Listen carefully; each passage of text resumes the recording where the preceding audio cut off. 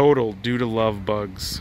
This truck might as well been totaled out due to love bugs, because removing this many love bugs on this large of a surface bills around 4 hours at the local Ford dealership. 4 hours times 165, carry the 1. Well, I'm just not too good at math, but I still don't think that's enough to total out this truck. So, well, here's why it's totaled.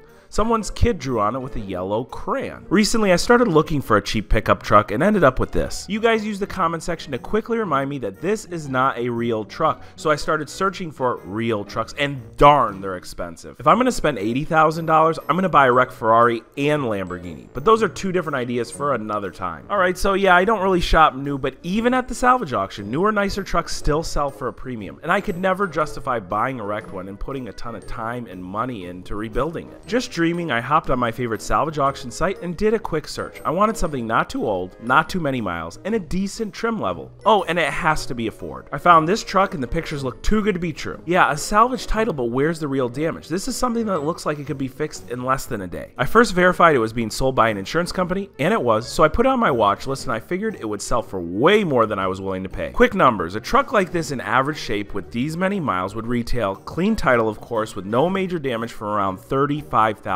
at a dealership used. So my comfort level would be around $20,000 all in. Worst case scenario, just from looking at this listing, I would put a parts and labor budget around $5,000, which seems way high, but you always have to account for a few thousand in unforeseen circumstances. Auction day came and I won this truck for only $14,200, a steal in my opinion. Well, that's as long as the damage is as straightforward as it looked in the photos. All right, it's been a long time coming. You guys have asked for a truck rebuild, and I really just need a great work truck, and that's what this is. A 2014 Ford F250 Super Duty Lariat with 4-wheel drive. It only has 60,000 miles on it, and it looks like the previous owner used it as a commuter car. I mean, the interior is immaculate, and the exterior is in really good shape. Sometimes these pickup trucks, even with low miles, can be just beat because people do use them for work. But this is an amazing example. And as you already saw, the repairs on it will be really simple. We're gonna knock out the majority of those right now. This truck's gonna require no paint, no body work, super straightforward work, all right here in the front. And we're gonna start by disassembling things just a little bit. We're gonna take these headlights out, which will gain us access to the bracket that holds the grille in place that was broken off. You can see a section of it right here. We're also gonna pull out this damaged condenser and replace it. So let's get to work.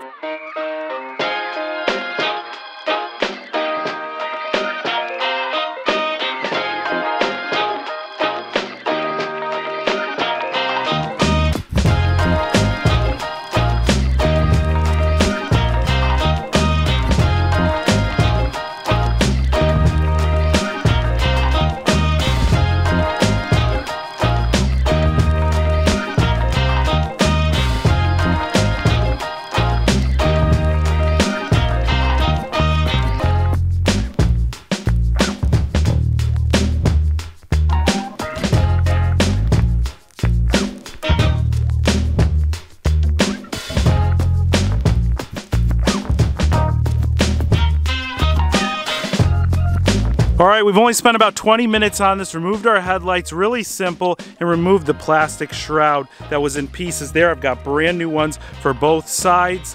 But I noticed something that I didn't notice before when I ordered all my parts. Now this happens all the time when you're rebuilding a car. I'm gonna hop up here on our tow hook, and if you kind of look down in the radiator area here, I don't know how well you can see that, but it's indented in pretty well. So what happened is the bracket for this cooler right here pushed in and dented our radiator. This radiator does not seem to be leaking. I know the car does not overheat because I've driven it. However, that doesn't mean that now, because it's been hit here and somewhere between either the plastic tank on the side or maybe just the metal part of the radiator itself is fatigued, this could let loose way earlier than it should. And so I'm gonna go ahead, run out to the parts store. I've located one of these for a really good price, about 180 bucks, and we're gonna replace the entire radiator while we're in here. It's cool, it doesn't look half bad, but one of the nice things when you get a new radiator, you just go and throw new coolant in it. It's really inexpensive, and it's something that a dealership would charge you probably over $100 to do a coolant flush. So we're gonna get all fresh coolant in our F250.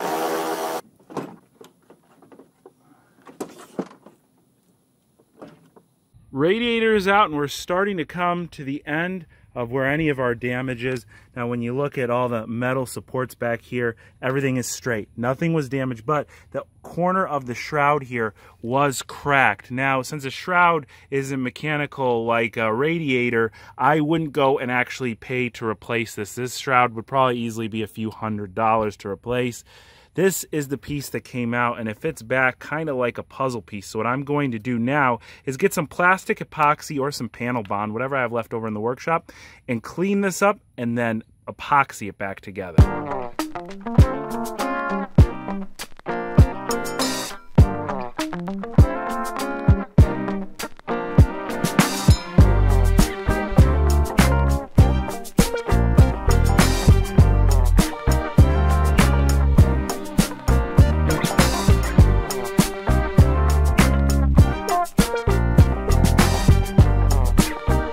Next morning, our panel bond has dried, and this stuff is incredible. Remember, this was split all the way down here. This was also split all the way up here. I mean, look, when I move this, it moves the entire support.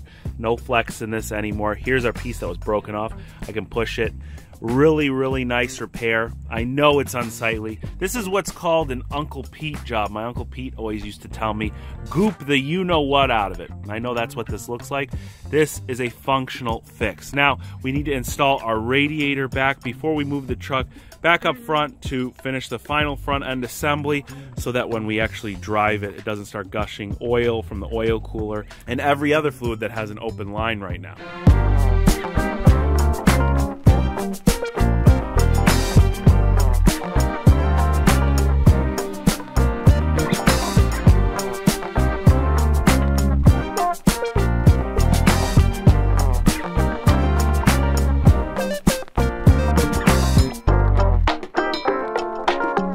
Everything has been coming along so nice so far. Simple stuff here. This radiator took about an hour, so collectively we're only a few hours in this rebuild and we're almost finished. These shrouds on the side here are brand new. They were both pretty torn up from the accident and they were really inexpensive at the dealership. And we also did transplant the shrouds off of our old radiator that were in fine condition to the new one. All we got to do now is take the condenser, we're going to mount it up, we're going to hook it up, and once it's hooked up, we'll vacuum it out, make sure it holds a vacuum. We didn't mess up any of the lines there. And then we are also going to install a lower mount bracket. We're ready to put the whole front fascia back on this truck and make it look like a real truck again.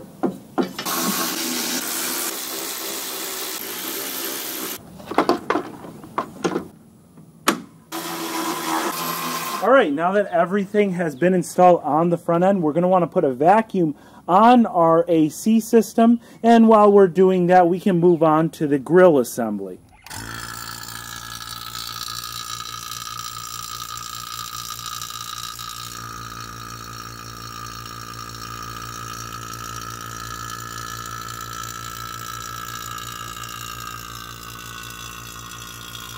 Man, I'm grateful that this grill came with the truck. You'd be surprised how much this entire grill costs as an assembly. Now, we have a Lariat trim truck, which means you get that chrome front grill, you get a chrome front bumper, and you get the chrome rear bumper. Some of these trucks that are actually nicer have painted front bumpers and grills, and those are even more expensive than this one. So just the ring that we'll be replacing right now, you can see my ring was damaged down here, cost over $300, and that's a wholesale price from the dealership. So if you just walk in off the streets, it would be more like $400.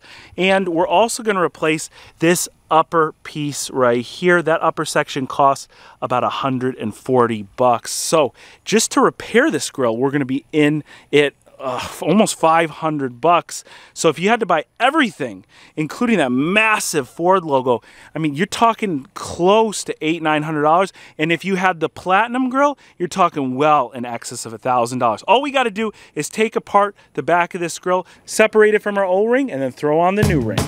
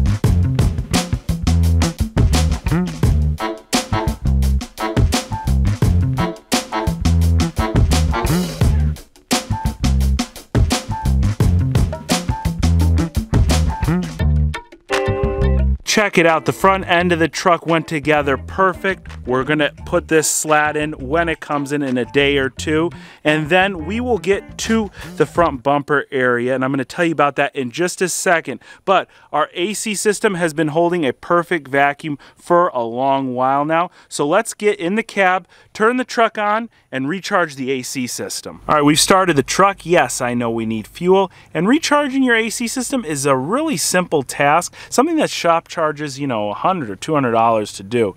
So we've got our AC system off right now. We want to have it turned on, and we want to put it on the lowest temperature that it will go. We definitely want to make sure our AC light is on here. That will kick the compressor on when we add the refrigerant. Now we've got our can of refrigerant hooked up to our manifold gauge set, which is also hooked up to our HVAC lines here in the truck. And what we want to do is make sure that our line here where the refrigerant is running, the yellow line, is all the way open, which it is. I've already purged this line to make sure there's no air in it. And we're going to simply just turn this open here, and you could hear and possibly see some refrigerant coming through. There it goes. You can hear the compressor just kicked on. And we're actually going to use more than a couple cans here. That's the capacity of this system. And since we need to recharge the entire system, we got to use about 2 1/3 cans. Our AC is nice and cold. Our coolant is topped off. Last thing to do, let's take it for a spin and see how well it runs. We have got to get to a gas station. We are 0 miles till empty, so let's fill it up before I can actually give you some realistic impressions on this truck. Well, that is really strange. I thought for sure that this had a 35-gallon capacity tank, and it only took a little bit over 25 gallons, which it still might, but that wouldn't make any sense. It was telling us 0 miles till empty. Now it says we have 385 miles to empty, and we got a full tank. Right off the bat, I have a very favorable impression of the truck. Rides really good for this big of a truck, but it still does have quite a trucky feeling. It's very tall off the ground, and it does have these BF Goodrich all-terrain tires, which look brand new. I mean, they look really nice, but I think that contributes to a slightly truckier, harsher ride. I'm really surprised at how quiet this V8 is. I used to regularly drive an F250 with the 5.4 engine in it, and it had that noisy, trucky sort of feel. This 6.2 liter is really refined for a V8. And honestly, let's see how the pickup is. I haven't tried it yet.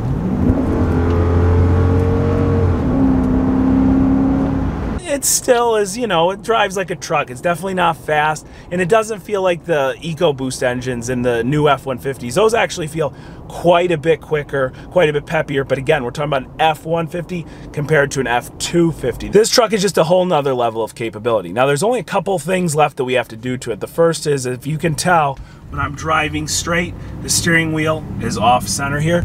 Now, the alignment is clearly out, but it's more of the steering wheel alignment than it actually is the wheel alignment. I can tell because the truck isn't pulling in one direction or another. It's just that the steering wheel is offset, and that's likely due to the accident damage of the car. The steering boxes in these cars are on the frame rails, so if the frame rail moved a little bit, which it did, and I'm about to show you, it will throw the car out of alignment.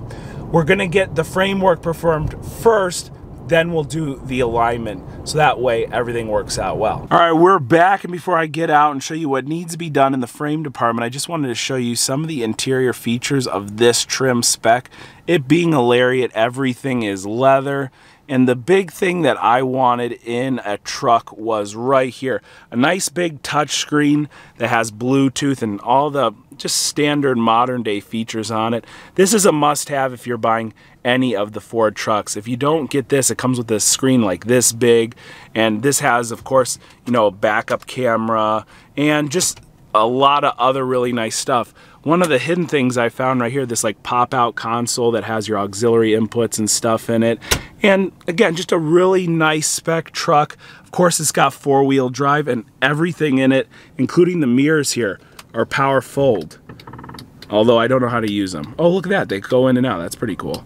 The last noteworthy repair that this truck needs is right here in the front. If you stand dead center, you could see that the driver's side tow hook right here is actually angled a little bit this way. As far as the passenger side, it looks pretty straight, but this frame is definitely out of alignment a little bit. So this truck needs to be put up on a frame rack where we'll be able to measure and realign the front frame here. I think it's going to be a very, very minor pull. Definitely on the driver's side, maybe on the passenger side.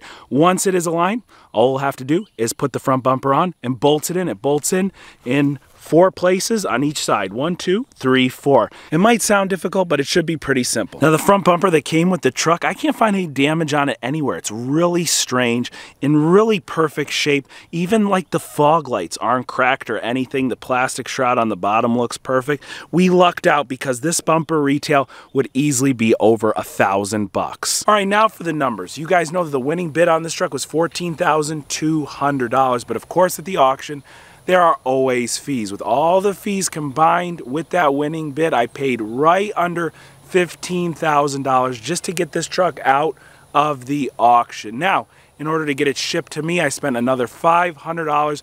So the truck damaged in my possession $15,500. As for the parts, the most expensive one, that chrome ring that goes around the grill there, I told you that was a little bit over $300. That chrome upper slat, about $140. Altogether, between those pieces, the radiator was a couple $100, the condenser was about $60. Everything, hardware, shrouds, I spent right around $1,000. It was a little bit under, but let's just round, for a really simple final number of $16,500. But wait, of course, we got to talk about the frame. Now, I'm going to be taking this to YouTube's best frame shop, and that's the V-Tune Garage. I've shown V the photos of this frame, and he's agreed with my assessment. It should be a very straightforward, simple pull. And most frame shops charge you for a frame setup, which is the time it takes to get a car or a truck on their machine and then actually get it in place ready to pull. And most shops around me charge a 2-hour setup time, and body shop hours are about $50 an hour. So $100 just to get the car in the shop and on the machine. Now, V told me that this would go by very quickly since it's such a minor pull we got going on here. But let's just calculate worst case scenario. 3 hours, 4 hours, that's an additional $200. So our frame could cost us anywhere between a couple $100 to $300 to fix. All in, we are in this truck well under $17,000, which is less than half of what they're selling for retail. I think that this was an incredible value, and I can't wait till it is completely put back together. Now, if you think that our Super Duty was as super cheap as I do, be sure to hit that like button. Also, if you're not already following me on Instagram, where I unveil our new projects like the F250 first there before I do here on YouTube, just go right here or click the link in the description box. Well, when we take this truck to V-Tune's Garage, we got a special surprise waiting there for you, and we're gonna jump right into our next supercar rebuild project. So I hope you'll join me for that.